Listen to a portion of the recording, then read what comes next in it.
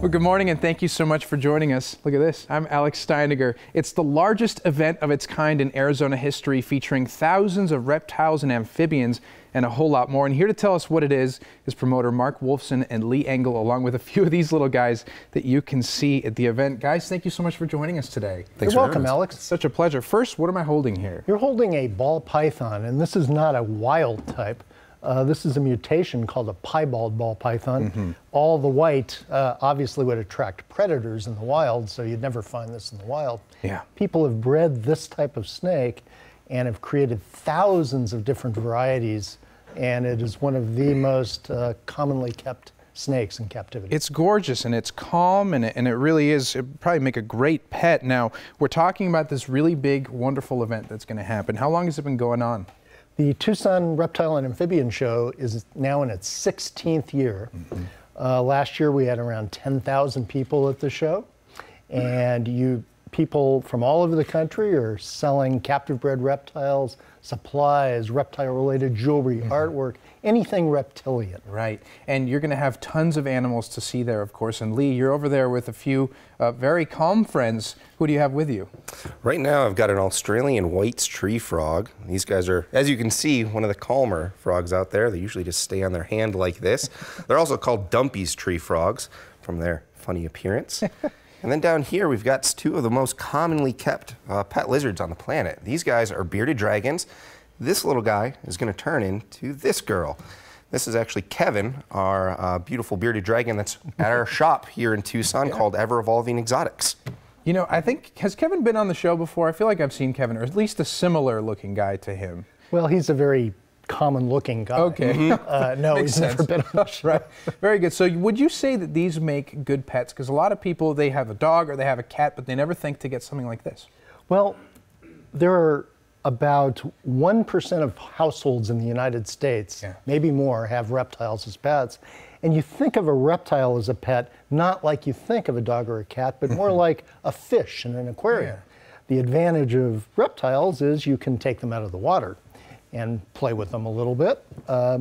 And as you can see, they're quite docile. They are, and it's quite a good fashion accessory too. I've had it on my arm now, and maybe I'll continue to have that throughout the show. And so people have to wonder too, are you going to have venomous animals there, and can they buy them? And are you going to have alligators too? We are going to have a larger display of venomous snakes than the San Diego Zoo. There will be the deadliest snakes in the world, from a half a dozen species of cobras to mambas and taipans and tree vipers. We'll also have a petting zoo with alligators, giant tortoises, giant monitor lizards. Kids just have a blast at that. Perfect family event. There's going to be something for everybody. And Lee, I saw you go over there and sort of refresh your animal that you have there. Who'd you bring? This is a crested gecko. They're from this tiny little island called New Caledonia. They don't have any eyelids. They lick their eyeballs. They're incredibly fun to handle. Great for kids. This is pretty much an adult. They can definitely get bigger, but typically this is their personality. They've got also called an eyelash gecko because of their beautiful eyelashes. If you can zoom in, they have eyelashes. Yeah, check it out. And this little, would you call them paws or would you call them hands? What do you call those? Little gecko feet tabs, I guess. They have very interesting feet in that they have these microscopic little hooks. They can climb straight up glass. Beautiful. So, of course, people can go to this event. They can have a great time. What's the big takeaway for people? What are they going to really learn when they go to this event? Well, they're going to learn a lot about reptiles. You can buy reptiles. About 2/3 of the show is people selling captive bred only reptiles, nothing caught in the wild.